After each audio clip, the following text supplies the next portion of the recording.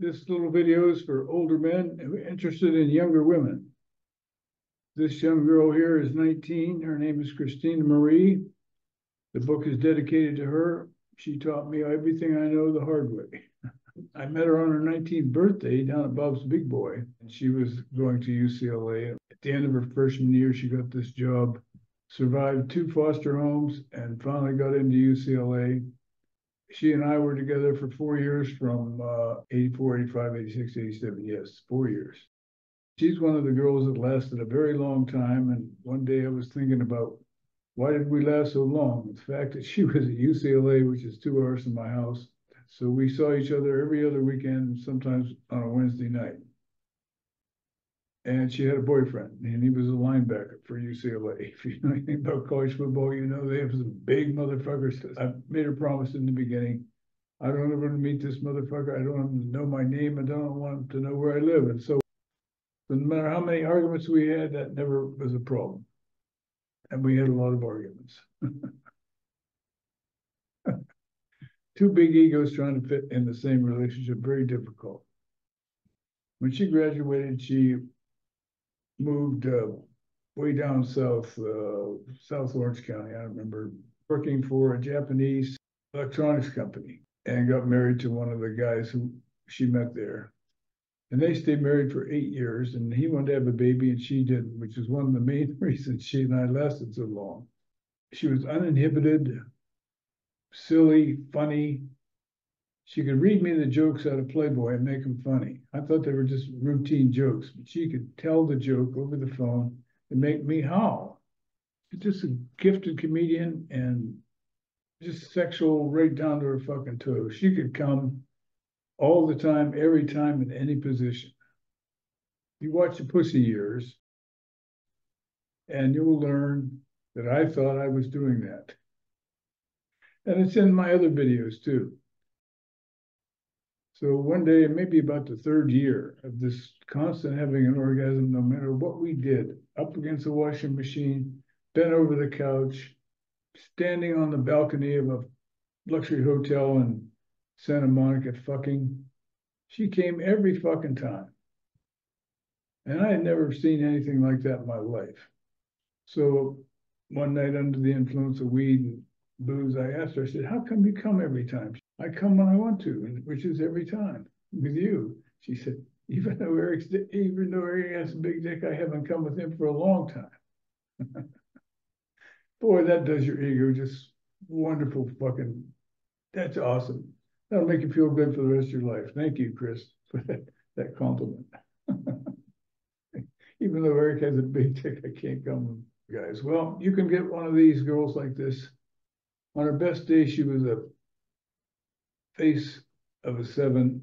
On any day of the year, she had tits of a 10, orgasmic, like I said, 100% all the time. She wasn't interested in other girls at all. Anal sex was just not ever going to happen with her. What's the point of this? The point of this is, guys, you can do it. Get my book, play by play, what I learned from her. The fundamentals are there. It's based on principles. Principles are things you have to do to make it happen. Get the book, Date Young Women. It was originally written for 35-year-old divorced men, but it applies to men of all ages. Even if you've never been married, it applies to you. Even if you're a young guy, it applies to you. The basics are the basics. I thought it was I couldn't get a date because I was old. No, I didn't know what the fuck I was doing. And you don't know what the fuck you're doing either. These creatures are different. They live in a different world. They look out there and they don't see what we see. It's very difficult to learn how to get along with them in a sexy way.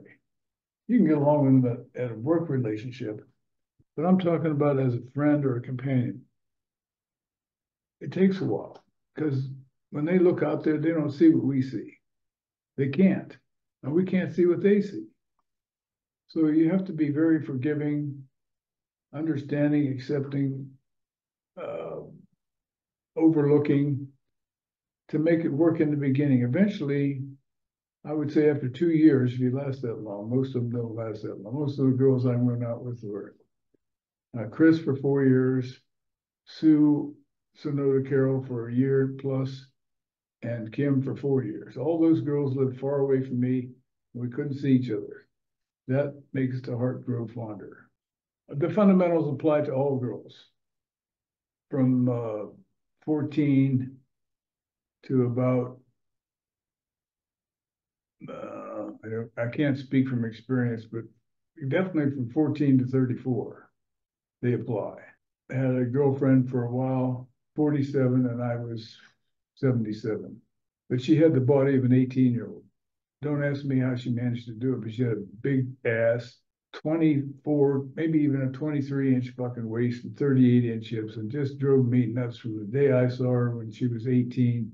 And I was with my girlfriend, Kim, and we went to this Mexican restaurant, and she was the hostess. And her ass stuck out so far that the skirt should be straight across the bottom, up in the back to get over that hump. And I fell in love right there. And she had the face of a fucking goddess. She still does at 55 years old. Not a fucking wrinkle. But it's all still there. Bright blue eyes, and just a doll. It's an absolute doll. Now I would imagine those are about as rare as a fucking pink unicorn. Okay. And I just chased her from the time she was 18 until 30 fucking years. I chased that girl. She was worth it. We lasted for 2008 to 2013, 5 years. I just couldn't take it anymore. She was the most financially irresponsible person I've ever met in my life. This can't go anywhere. I can't possibly put up with that. So I just ended it. The principles work on everybody, even 47-year-old girls. They're in the book. Read the fucking book, pay attention, underline, what do you call it? Highlight certain things. I used to recommend you read it 3 times. Once, just read it through like a entertaining book. Second time, read through and look for the things that apply to you. And third time, read it again. They should all be like a month apart. Your subconscious is sorting and dealing and putting things where they belong between readings. Every successful guy I worked with had read the book at least 3 times, listened to the radio show at least 3 or 4 times, and read all the newsletters a couple of times. And I mean, guys who've never been kissed were able to do it. So if they can do it, you can do it. You just have to get at it and stick to it by making mistakes. But that's how you learn. Don't do that. Okay. Well, maybe you learn from that. Most guys aren't very self-aware. I preach, after the fuck up, you say to yourself, what did I do?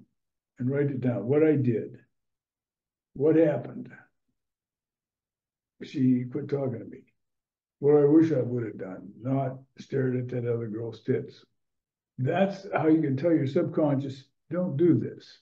That's called the 3-column exercise. That's straight out of humanistic psychology. It'll help you change. Birth control was everywhere. Everybody was fucking. It was the 80s. Cocaine, sex, rock and roll. It was fucking heaven. Best decade on the planet. Never happen again. This is just too much rambling. I don't know what to tell you guys, except if I can do it, you can do it. Get in shape, slim and trim. You gotta look good. You gotta look like a fucking man, not some middle-aged lump. Put the fucking miles on. I used to run to the top of Turnbull, up this canyon here, every fucking day, 2.5 miles up, 2.5 miles down, every fucking day, until my heart said, no, you can't do that. But it changes you. Your thighs get bigger, your ass gets bigger, your calves. Girls used to whistle at me at my fucking legs when I wore shorts. All right, you gotta look. You gotta look like she wants somebody, it's like somebody she wants to get on top of her.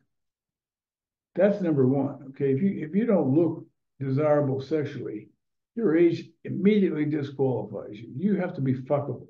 I don't know how to make that any clearer than that. You're not going to get laid if you're fat. You're not going to get laid if you're skinny and wimpy. Build some fucking muscle, lift weights, run. Run changes everything. Changes your mind, changes your attitude, makes you assertive.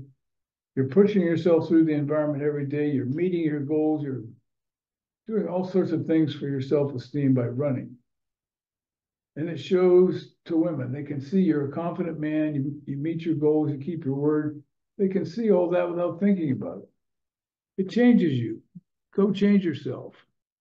This is Don Steele saying, if I can do it, you can do it. Hit the book, read the book, practice the book. Expect it to be 2 years from the time you buy the book. It took me 5 years to go from where you are to where I got to. But you have all the advantage of all my mistakes written down there and what to do and all the videos. Christ, there must be 2,000 by now of everything I've done wrong and everything I've done right and what to do in this situation and that. You should be fucking your brains out 2 years from now with a girl that's under 30. No, under 28. You will figure out how to get below the 30-year-old barrier with all this data. Aloha.